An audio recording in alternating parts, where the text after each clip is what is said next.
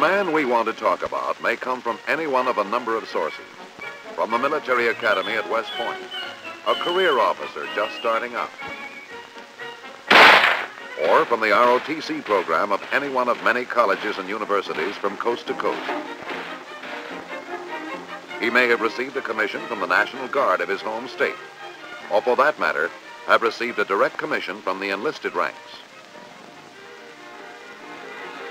Or he may have enlisted specifically for officers' candidate training and a commission in the Army. But wherever this man comes from, his job is basic to the success of the United States Army in combat.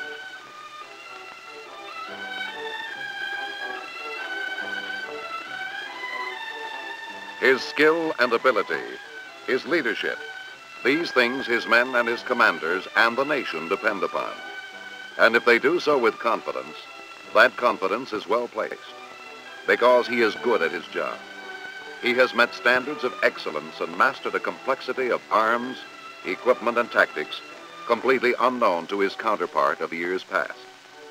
He is today better trained, better equipped, and more professionally competent than ever before in the Army's long history.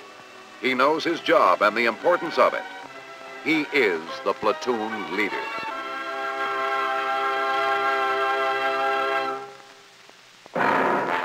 Okay, move out.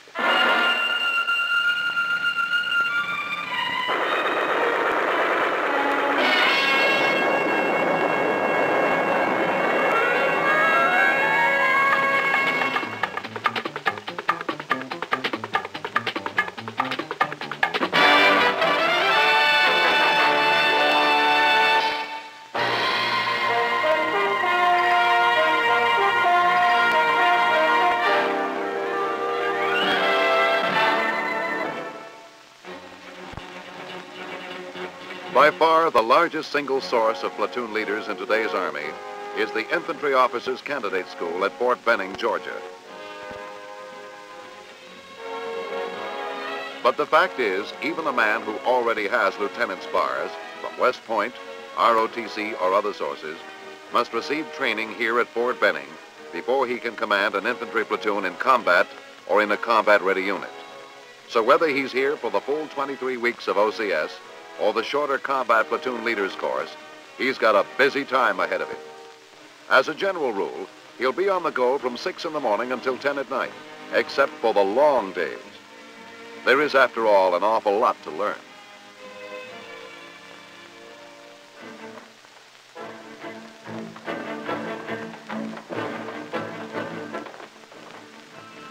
Physical conditioning is an important part of the training, especially in the early weeks. The job of platoon leader is one that demands physical stamina, strength, agility. It's no line of work for a strong back and a weak mind. But the bodily strength has to be there, along with the ability to think quickly and clearly under stress. So the early morning runs on the obstacle course and the calisthenics all work toward one goal: to build reserves of endurance against the time when endurance may be the key to survival and victory in combat. The general rule of double timing to classes helps in the physical conditioning, but its main purpose is simply to save time. The schedule is tight, and there are a lot of classes, all of them important.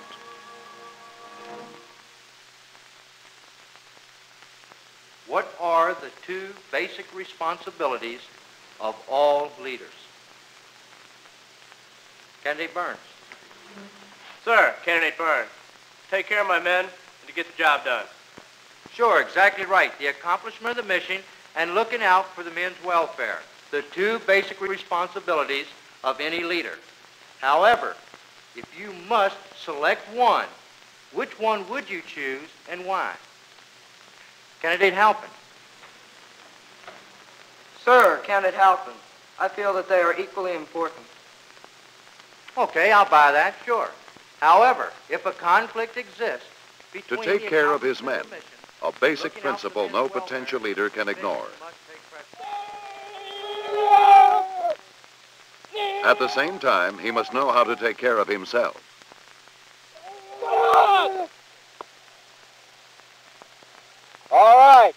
how it's done. Remember, those of you that are doing the throwing, straighten your legs fast and hard and pull down with both hands. Those of you that are falling, do not fall with a stiff arm. You will not break your fall, you'll only break your arm.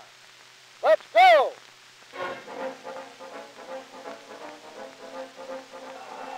Even in this day of satellites and intercontinental missiles, there are times and places in which a combat soldier may have to depend on the primitive deadlines of his hands, feet, and elbows for self-defense.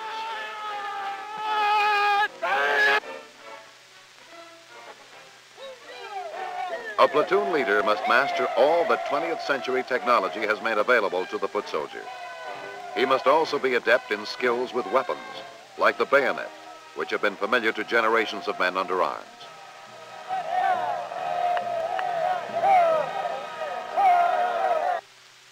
Platoon, attend, stand out, Gentlemen, when you give a command, sound like it. You know what you're doing. Bring it up from here. Keep in mind you're giving a command and not requesting something. Candidate Sparks. Sergeant, Candidate Sparks. Report for instruction. Platoon, attend, Sergeant, Candidate Sparks reports. Form the platoon for close order drill. Take charge of your platoon.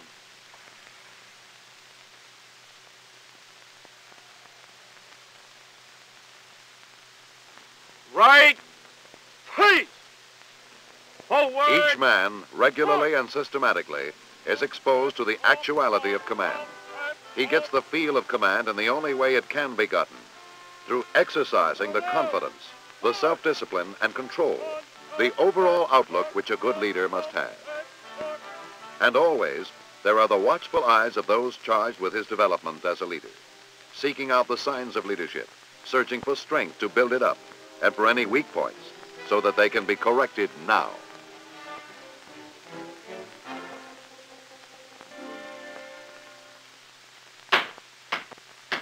Sir, Candidate Sparks request mission to enter. I can't hear you. Sir, Candidate Sparks request mission to enter. Come in. Sir, Candidate Sparks reports for counseling. Take a seat, Sparks. In each counseling session with his tactical officer, the potential platoon leader is given the opportunity to see at first hand the remarks on his instructor's observation report. Candidate Sparks, you're being counseled on your tour of duty as platoon sergeant the first half of last week. Yes, sir. First, let me say this. You're doing pretty well. Academically, you seem to be on top of the material. You learn fast. Yes, sir. There's one thing, though, that you may have noticed from this observation report. When in a command position, you seem to go easy. I'm afraid I don't understand, sir. You try to play it as if you were just one of the boys. When in a command situation, you take command. You can't do it gingerly. I think I see what you mean, sir. The men you lead will have buddies. They won't look to you to be a buddy. They'll look to you to take command. You may be only 21 years old, but to the men you lead, you'll be the old man. If you're not, you'll be letting them down. May as well get used to it. That's the name of the game. Yes, sir. The name of the game is leadership, and the development of this quality is the focus of every moment of the training schedule.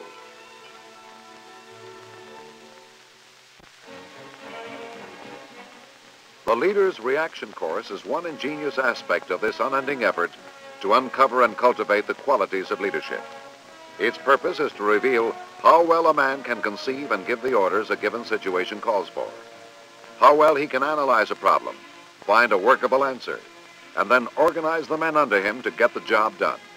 Each problem is solvable, sometimes in more ways than one, but none of the solutions come easy, and time is always short.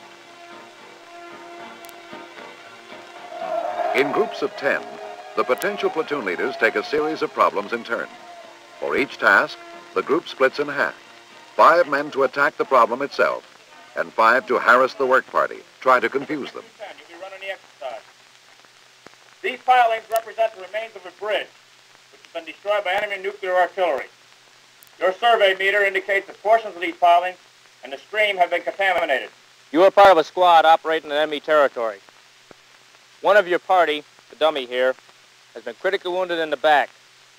You know that on the other side of the stream, there is a stretcher, which you will need to transport your wounded comrade back across the stream. Tough problems to be solved in limited time and under pressure. No instructions on how to do it, just that it can be done with what's on hand if they work it right. The rest is up to them. It's designed to reveal strengths and weaknesses, and it does. It happens like this. Okay, your squad has been sent back to get a drum of gasoline you observed in a rear area during your advance. When you cross this stream, on your way to get the gasoline, this bridge was intact. However, since then, enemy artillery has destroyed the center portion. This is your only way of getting across the swift river. You must take the drum of gasoline, the planks, and the rope with you. As equipment to do this, you may use only the 4 planks and the rope which you will find on your span of the bridge. No one plank will span this gap. You cannot touch the ground under the bridge because it's quicksand. Any object allowed to touch the water will be swept away by the force of the current. No jumping is allowed. Alpha team, under the leadership of Candidate Howard, begin work.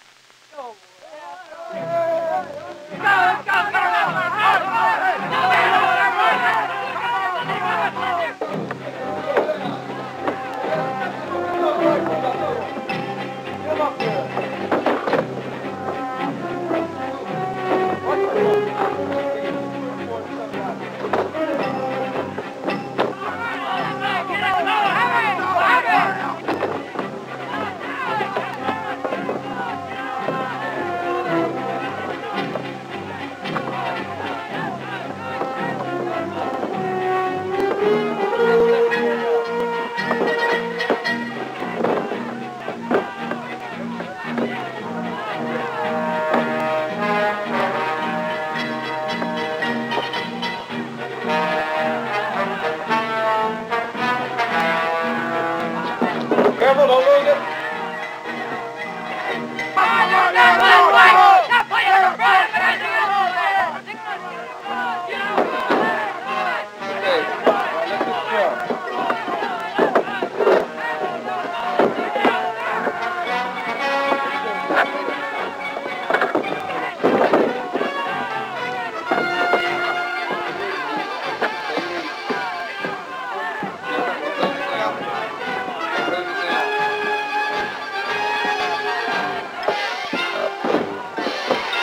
Back here, there's not enough weight. Get back here.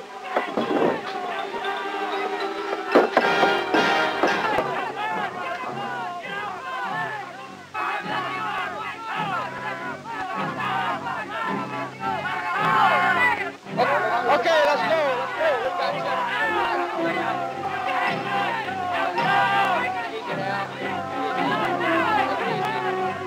Got it.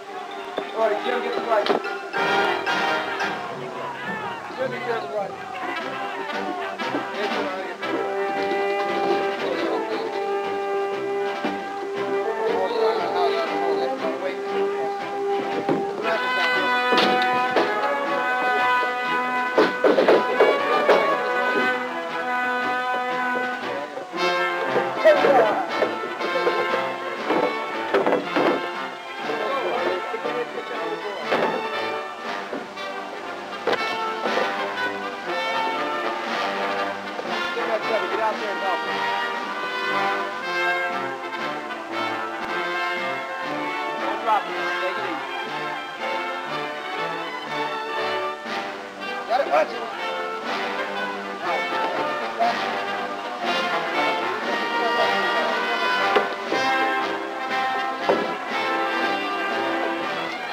Okay, we're almost finished. I got it.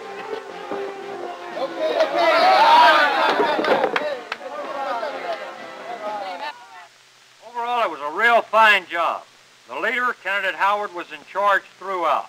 The plan you came up with was clear, logical, concise, and to the point. However, the successful completion of the mission could be attributed to the teamwork, everyone working well together. You had a good sense of urgency, good sense of drive, enthusiasm, and that's what it takes to complete any mission. Some groups make it, others wind up in the water. Either way, what they learn is important, and the learning goes on. Basics like map reading. There's intensive work on this. Cross-country navigation is a frequent necessity for the combat platoon leader. He has to know, and know for sure. The price of guesswork comes too high.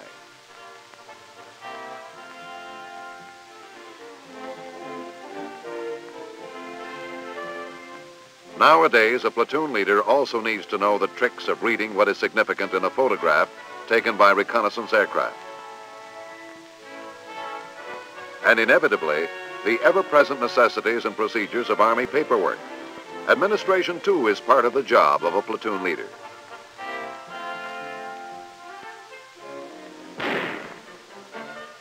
The platoon leader also has to know quite a variety of weapons in his chosen line of work. He must know all the firepower available to the combat leader. The .45 caliber pistol,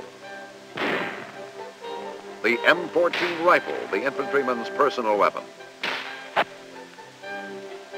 the light, high-powered M16, much favored for close action in jungle country.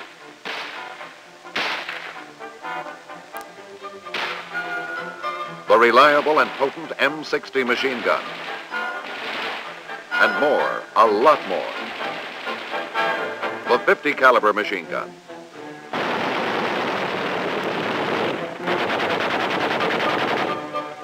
And the hand grenade.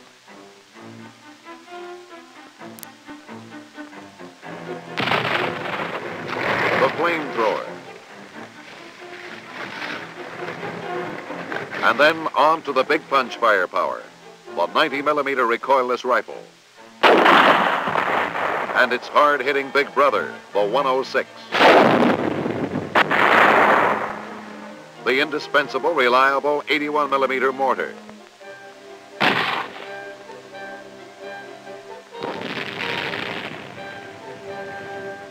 And on up from there to the armored punch of the 90mm tank gun. And the still heavier 105mm.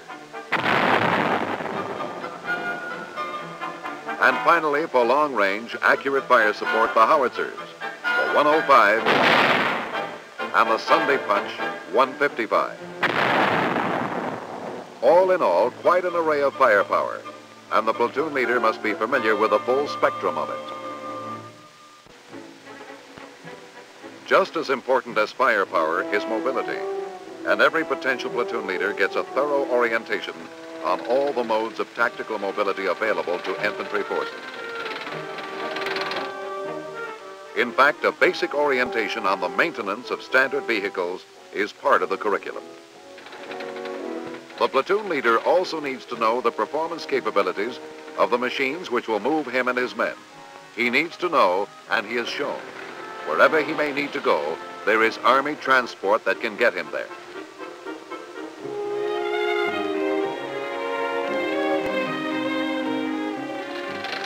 But there is terrain which makes ground transport impractical. For this, too, there is an answer. The Army helicopter.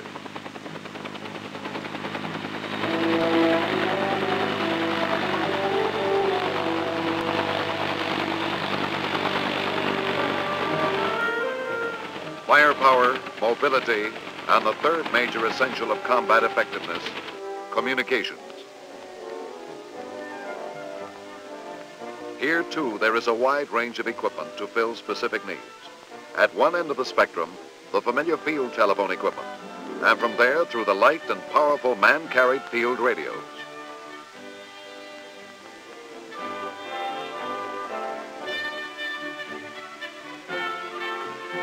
And on to the vehicle-mounted FM equipment. The function of command, as the platoon leader of today knows it, is virtually impossible without them. To command any unit, a leader must be able to do two things. First, know what's going on, and second, tell his people what they have to do. Both are wrapped up in the single word, communications. Surely, swiftly, today's platoon leader can receive reports from the field, pass on orders from above, or give orders of his own. And the specialized language called for is a study all its own.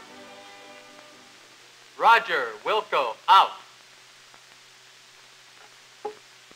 Roger Wilco. Wrong. We never use Roger Wilco together. What do you mean when you use the pro word Roger? I have received your transmission. I have received your transmission satisfactorily. What do you mean when you use the pro word Wilco? I will comply. I will comply. But before you can comply, you first have to receive it, understand it, and then comply. And again, never use the pro words Roger, Wilco together. Nor will the pro words over and out be used together because they have opposite meanings. Now, you picked up this Roger, Wilco over out when you were looking at your TV show. Remember, they're dealing in cereal and cold tablets. As an infantry platoon leader, you're dealing in real estate and human lives. A laugh or two helps keep things moving, but the potential platoon leader never loses sight of the fact that his instruction, all of it, is aimed at preparing him to lead men into combat.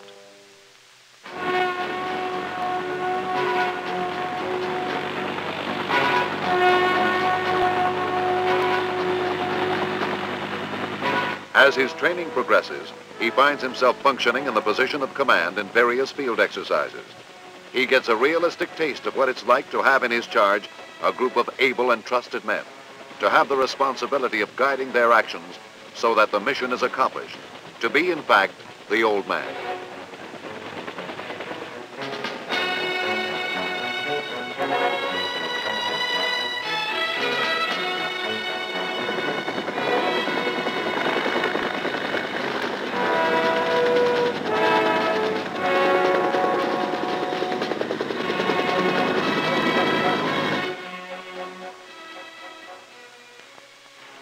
Romeo 6, this is Romeo 36, over. This is Romeo 36, Papa, Lima, pair. I say again, Papa, Lima, pair, over. Yeah.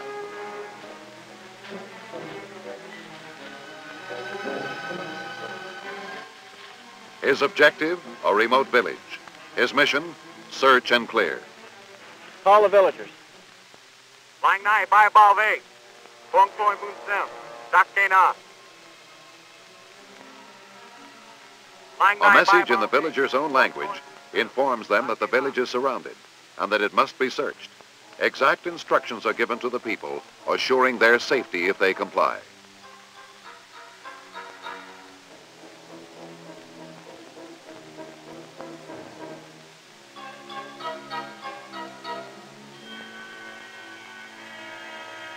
The villagers will gather in one part of the village, while only the head of each household remains in front of his hut. The platoon leader has been taught how to use his men to ensure each step of the way with firepower. He does so. The approach is made by the numbers, but this is no dry schoolbook exercise. The numbers themselves have evolved out of hard, specific combat experience.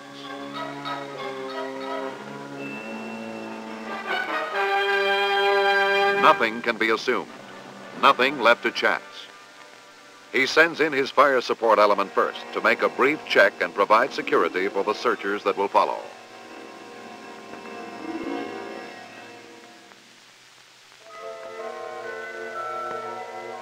He's trained to know what to look for and the likely places to look.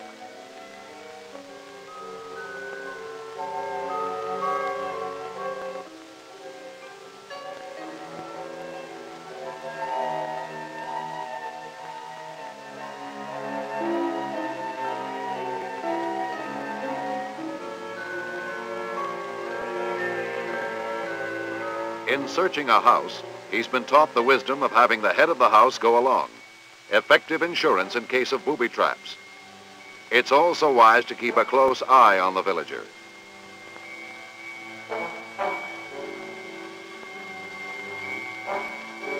Maybe it's training, but it's realistic.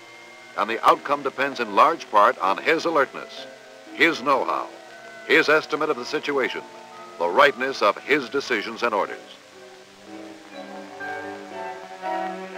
His are the eyes that must see it all and make sure it all goes right.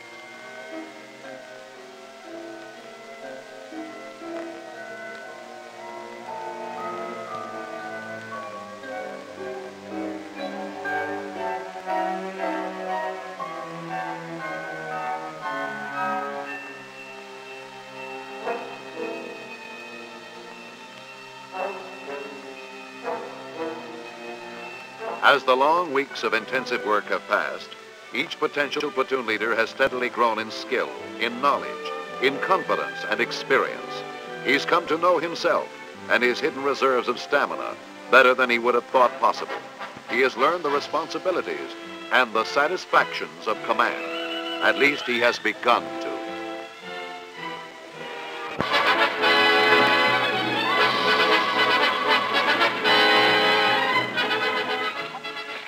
The 205th Brigade arrives at Camp McCoy from 28 cities in Minnesota, Iowa, and Wisconsin.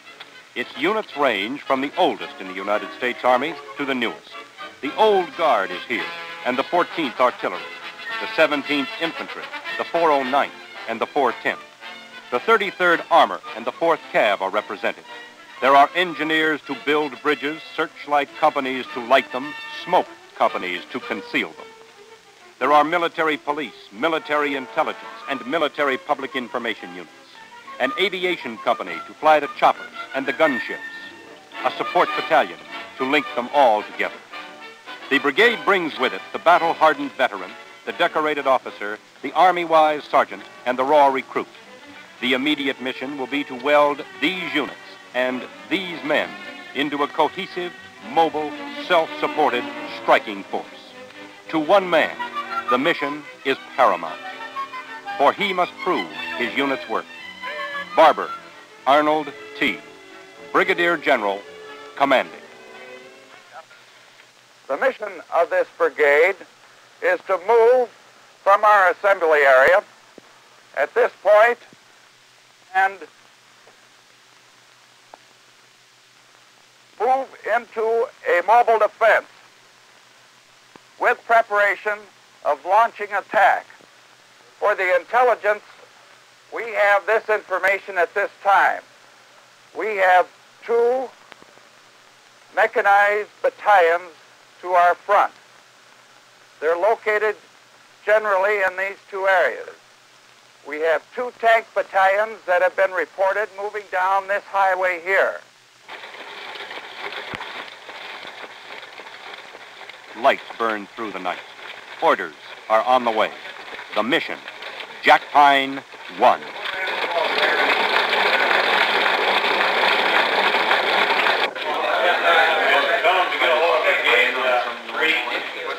In the war room at Corps headquarters, each unit of the brigade becomes a box or circle or flag or pin on the huge situation map. Radios crackle urgent commands. Nerves tingle. The pulse pounds. The brigade breathes.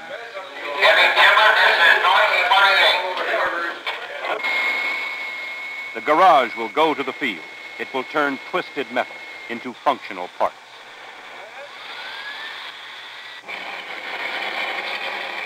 In the motor pool, routine maintenance is now top priority.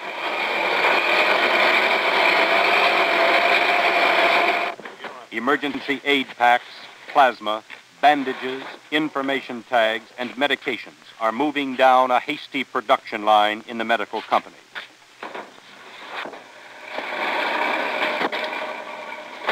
The materiel, the men, the machines are moving on the mission.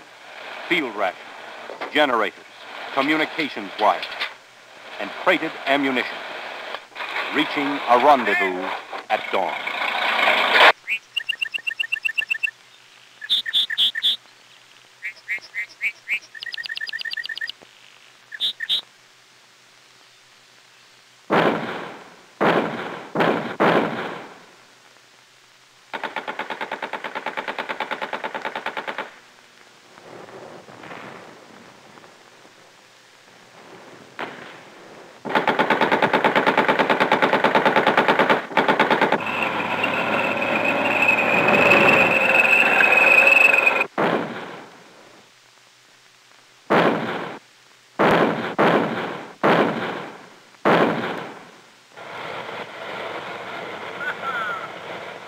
2nd Platoon, Charlie Company, 4th Battalion, 33rd Armor, commanded by Lieutenant Dale John Worth, a 26-year-old officer trained at Fort Knox and rising through the ranks to a commission.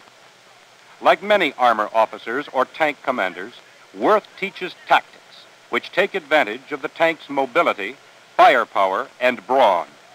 A tank has actual and psychological powers. Worth will use all of them in his mission.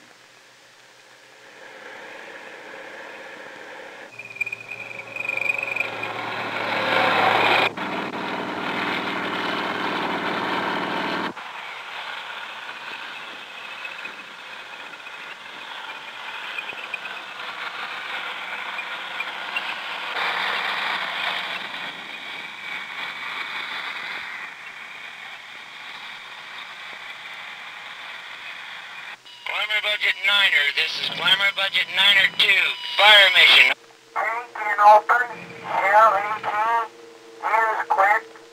The artillery, speed, and power. 110.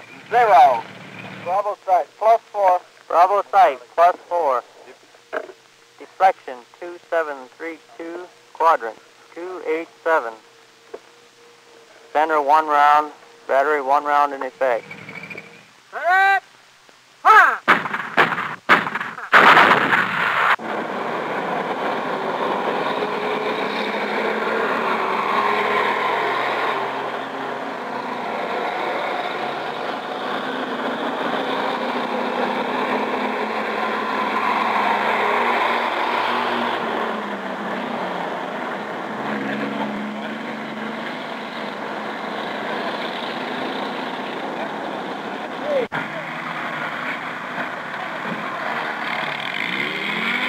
Artillery units are trained to react instantly. Crews receive a mission, pull off the road, train the howitzers on a target, perhaps 7 miles away. Umpires and evaluators mark score sheets, adding to the pressure. 3 rounds will be fired for record.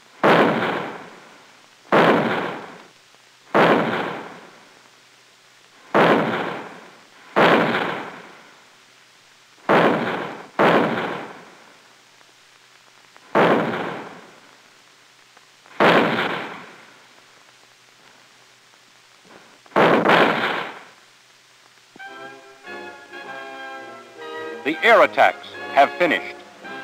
The shelling has died away. The infantry will take the high ground. The infantry waits, wet, worn, weary, in the mist of dawn. The infantry feels its belly churn in the moments before attack. The infantry moves on foot in the driving rain or in the treacherous quiet of the sun-dappled wood. He is called a dogface. He carries his home upon his back, marches through 3 pair of boots, lives off the land, sleeps where he can, eats from a brown box labeled meal, combat. He is fair target from the concealed bunker, the long-range guns, the mortars, and from the sky behind the hill.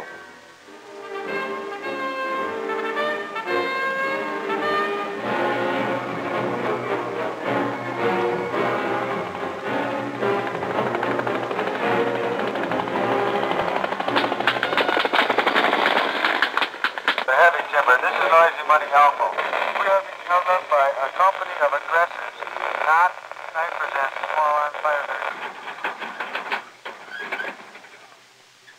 The separate infantry brigade has infinite capabilities. It can launch an armor spearhead, command artillery, feed and clothe itself, establish its own communications, and through its powerful generators light an entire city. Combat engineers build bridges of every description. Their bridges carry tanks, trucks, equipment, supplies, and men. The infantry is on the move. Let's hit it!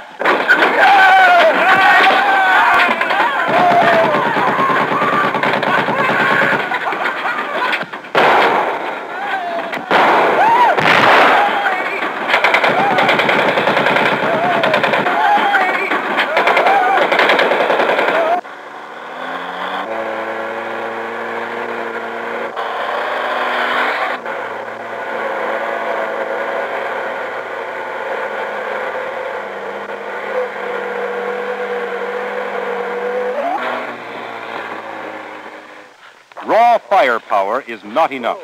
It must be mobile. The 106 millimeter recoilless rifle meets such requirements. It is Jeep mounted. It packs an armor-piercing punch from 8,500 yards.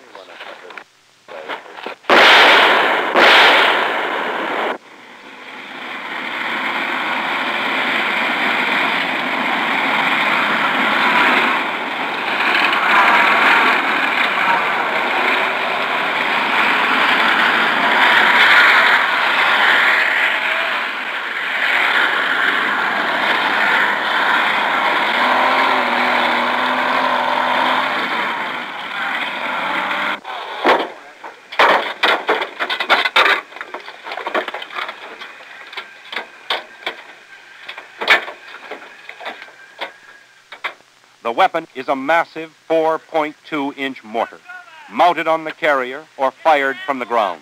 It will hurl its shell 6,000 yards with pinpoint accuracy. Number 2, deflection. 079er 5. 079er 5. Good fire.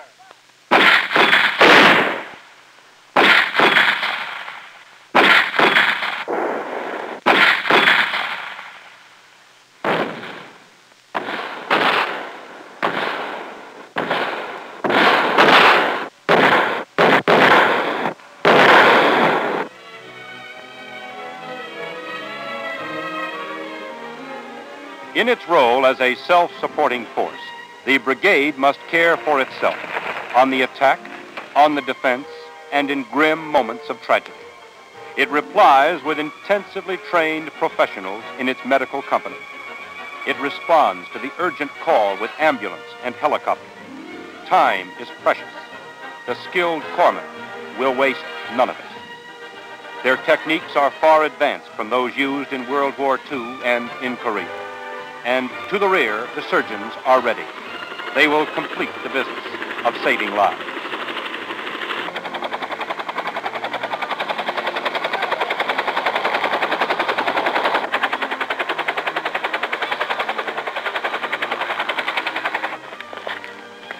Beefy and burly, he commands a recon platoon. Schiebler, William J., 1st Lieutenant, 3rd Infantry, 26, Ranger, paratrooper.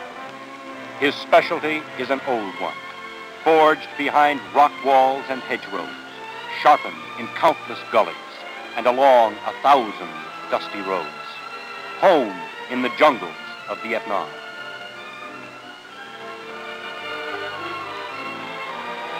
Bill Schiebler's specialty is the quick kill, ambush.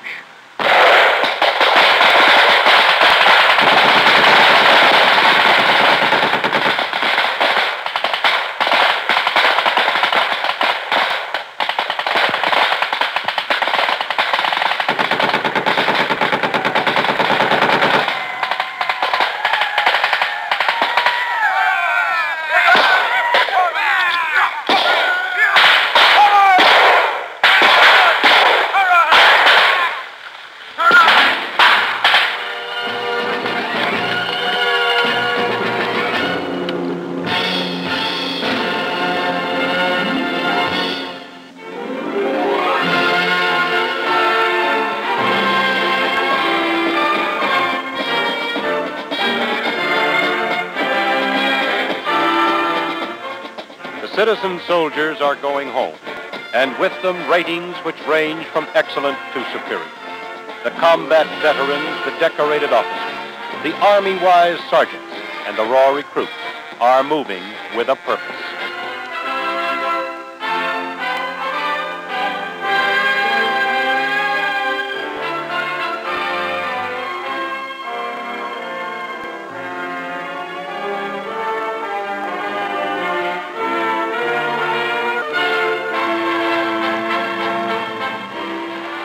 They carry freedom's flag as they have since Concord Bridge.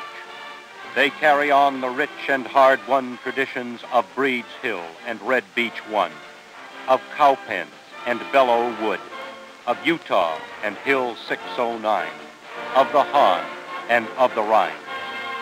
In the weeks and months that follow, they will continue to train. For if they are called again, they must be ready. These men of the brigade.